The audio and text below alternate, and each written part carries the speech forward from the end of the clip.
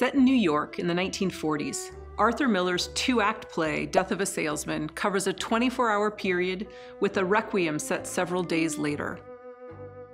In the introduction, Willy Loman comes home early from the road for lack of sales. He nearly crashed the car several times. Mental confusion is a new norm for Willy. Willy's adult sons, Biff and Happy, are home. Biff has just returned from the West, unsettled and unsure of his career path. Willy slides back and forth between present reality and flashbacks. His mind takes him back to moments of optimism and hope about the future. But Willy is also haunted by his infidelity. He also flashes back to his brother, Ben, now dead, who traveled to Africa and became rich as a young man. Ben's success is a nagging reminder of Willy's own failures. As part of the rising action, Linda explains Willy's deterioration to her sons, including the fact that he lost his salary and is secretly borrowing money from Charlie. Linda also tells them he tried to kill himself in the car, and she shows them a rubber tube she found in the basement, which suggests Willy might asphyxiate himself. She pleads with her sons to reestablish their relationships with their father. A family talk about Biff's future becomes a pie-in-the-sky plan to seek out an old employer for financial backing to start a sporting goods store with Happy. At the end of Act 1, Willy decides to ask his boss for a salaried position in New York. The next day, both Willy's and Biff's meetings go poorly. Bill Oliver refuses to see Biff, and Willy's boss fires him for lack of sales. When Happy, Biff, and Willy meet that night to celebrate, nobody feels successful. Biff and Willy argue, and the sons leave Willy in the restaurant, overwhelmed by memories of Biff's discovery of his affair. The play's climax makes clear that Biff's disillusionment stems from the shock of his father's lies and infidelity. Back at home, Willy's confusion continues as he plants seeds in the backyard. In the falling action, Willy has a delusional conversation with his dead brother, who reminds him about his $20,000 life insurance policy. Willy and Biff have a final confrontation, and Biff, in tears, says he's leaving the family for good. Moved by his son's emotion, and in the thick of his hallucinatory conversation with Ben, Willy decides to carry out his plan. After everyone else has gone to bed, Willy leaves the house and speeds away in the car. Act 2 ends with the family gathered around a grave. In the Requiem, the Loman family and Charlie reflect on Willy's life. Biff recognizes that his father had the wrong dreams. Happy remains unchanged and committed to Willy's dream to be #1 man. In the resolution, a grieving Linda wonders why Willy did it. She tells him she paid off the house, and they're free and clear of debt. Let's talk about the characters of Arthur Miller's Death of a Salesman. Willy Loman. Willy has become confused, often blurring past and present, and much of the play's sadness stems from watching this character struggle to fend off reality. He's lost his salary, been demoted to straight commission, and is no longer making any sales. He borrows money from his neighbor, and pending bills emphasize his failures as well as his deep disillusionment with the trajectory of his life. Willy's the father of 2 adult sons, Biff and Happy. Willy's own father abandoned him when he was still young, and his older brother Ben led a life of adventure in Alaska and Africa. During a trip to find his father, Willy met Dave Singleman, a successful traveling salesman, and he determined to become one himself. He hoped to gain financial success and a reputation. Frequently away from home, Willy had an affair with another woman. When his son Biff discovered his infidelity, their relationship changed forever. Willy's delusion builds as the play progresses, and he eventually commits suicide to provide his family with the payout from his life insurance policy. Linda Loman. Linda's primary role is to support and defend her husband no matter what. She's aware of many of Willy's secrets, and she works diligently to maintain the illusion of his success. In their marriage, she allows him a level of authority and control that he doesn't enjoy in his professional life, and this makes her an equal partner in the family's delusions. Linda seems to believe that the lies are what keep Willy alive. To this end, she tries to repair the relationship between Willy and their 2 sons, going as far as to tell Biff that his life is in your hands. Biff Loman. Biff is the Loman's older son, 34 years old at the time of the play. As a child, Biff idolized his father and worked hard to please him, especially through his high school football career.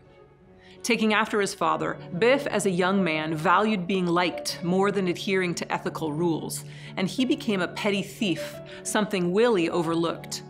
But the discovery of his father's infidelity caused a lifelong rift, and Biff struggles against the image of his father as a phony and a fake. Biff is also like his father in his love of the outdoors. He's not yet settled in life because business leaves him unfulfilled. Biff's desire to change, to come clean and face the realities of the past, and also to follow a different path to happiness, causes conflict with everyone else in his family, but especially with his father. And this father-son dynamic is arguably the emotional crux of the play. Happy Loman. Happy, the Loman's younger son, is a 32-year-old womanizing deceiver who shares many of his father's worst characteristics. Happy seldom presents the truth about himself, and he's driven by a desire to be superior, which means sexual conquests and infidelities that humiliate executives. Happy shows none of Biff's desire for change. Even after Willy's suicide, Happy remains committed to his father's shallow dream to come out #1 man.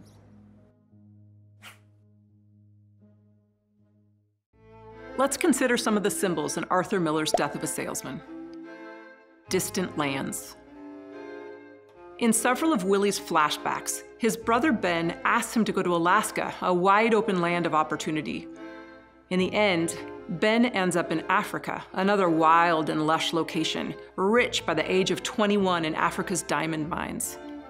Uncle Ben and far-off geographical locations represent the material success that Willy has aspired to but not achieved.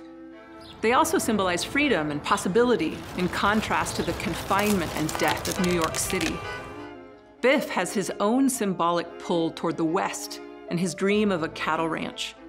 Both father and son experience this pull, and though Willy commits suicide with unfulfilled dreams, the play's ending suggests that Biff might succeed where his father failed. Stockings. Miller's choice of stockings is significant. During World War II, the materials used to make stockings, silk, nylon, and rayon, were rationed for the war effort, making this staple of a woman's wardrobe hard to get.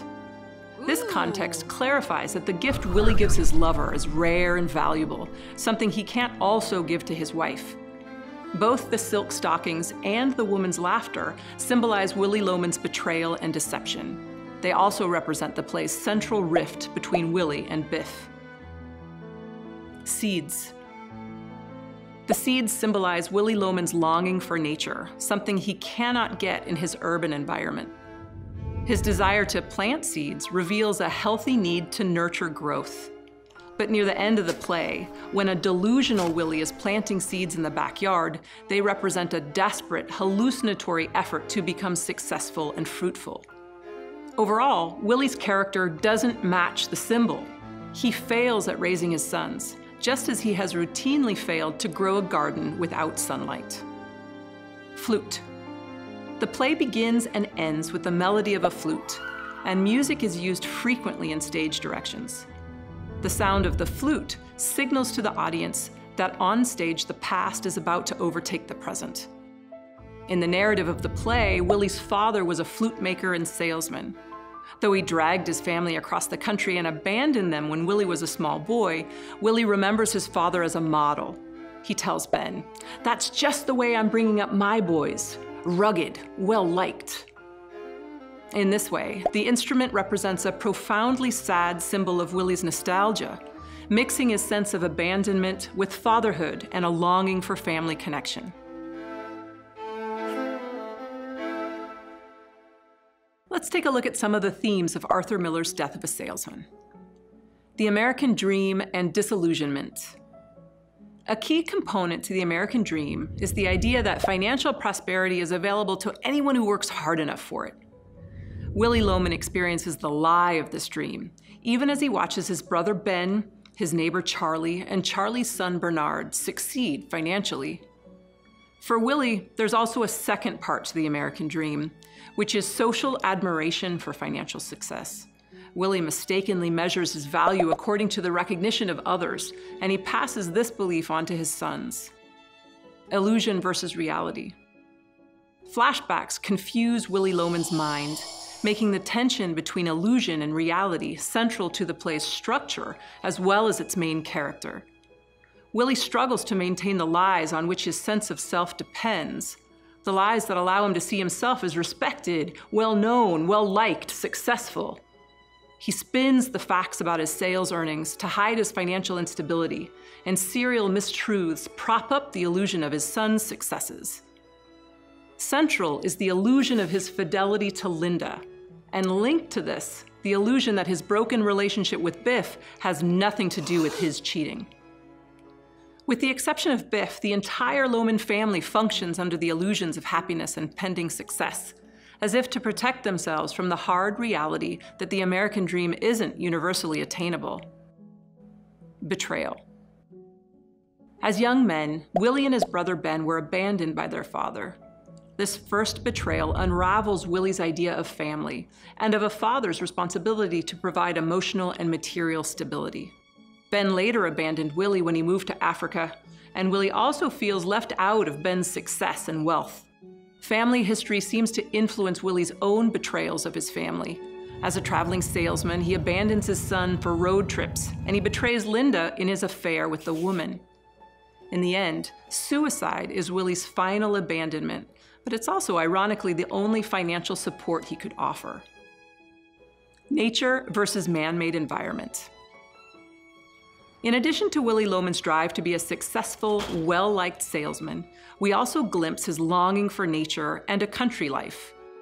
Traveling allows Willy to feel a sense of freedom and participation in the natural world, even just driving through it. When feeling at his worst, Willy wishes for fresh air, a garden, and the outdoor life. Part of the play's profound sadness is Willy's belief that real success comes from working in a man-made environment, and this keeps him chained to his life in New York City and his dead-end job. Biff inherits Willy's same love of nature as well as his inner conflict.